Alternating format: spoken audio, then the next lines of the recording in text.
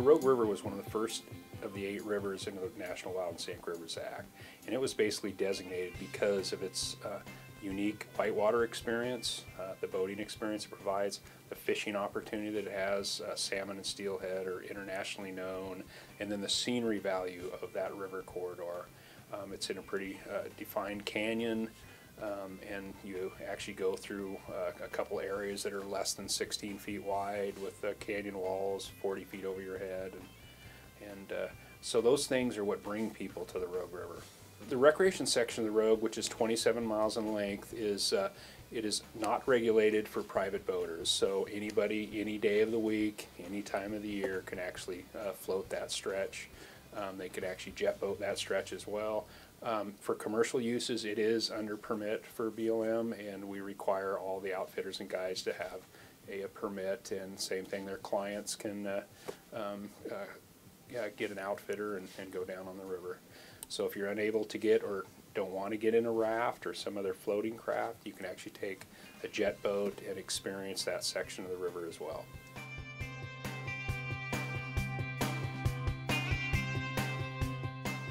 If you're a private boater and you're a non-lodge trip, there's several natural campsites along the river, primarily either gravel bars or sand bars that people historically have camped at. A lot of these are at the mouths of streams, and those are the prime locations that people go for.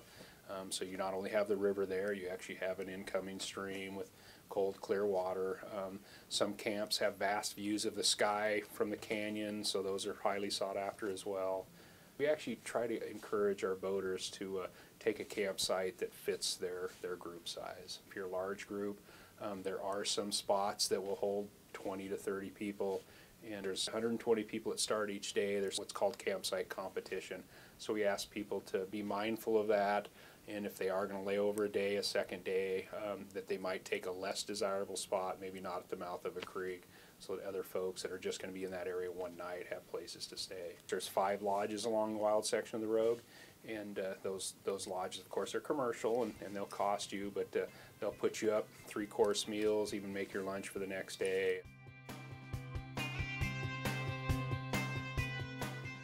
One of the things is the Rogue River is a pack-in, pack-it-out river that includes human waste. So there are a few toilets along the river, but besides that, every rafter has to have a portable toilet system, and not only their garbage, but everything else we ask them to pack out.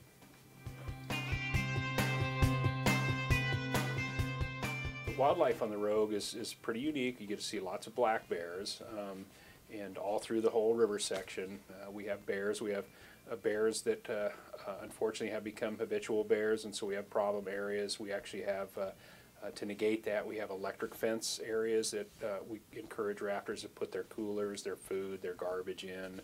A lot of deer, a lot of osprey, bald eagles, river otters.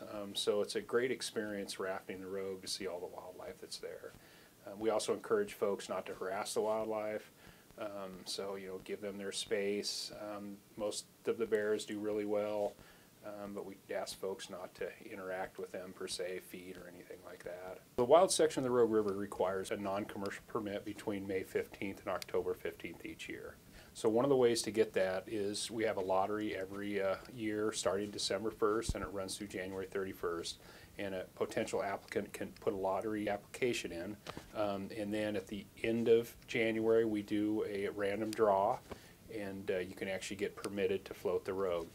We allow 60 people to go down a day. Average party size that time of year is about 6 folks. Basically about 10 groups a day on average are permitted to go down the wild section. The same stretch of river also is open to commercial uses, and all commercial operators require a permit as well. And if you're an individual that wants to take a guided trip, then there are approximately 35 outfitters on the Rogue River, and you can actually check with them. They have certain dates they go. Some trips are 3 days, some trips go up to 5 days, lodges and camping. So for someone that wants to be outfitted, the Rogue is a great river to experience.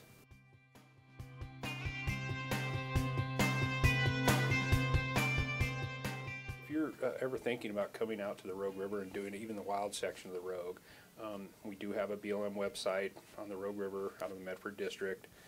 It has lots of information, including how to apply for a permit, starting with the lottery, even after the lottery, if it's during the middle of the summer and you want to try to get on the Rogue River. There's the processes that are associated with that. There's information on the wildlife. There's information on what to take, what to bring, proper river etiquette, some of the things that might challenge you, the rapids on the river. But that website holds a lot of information that if you're thinking about coming out, I would look at.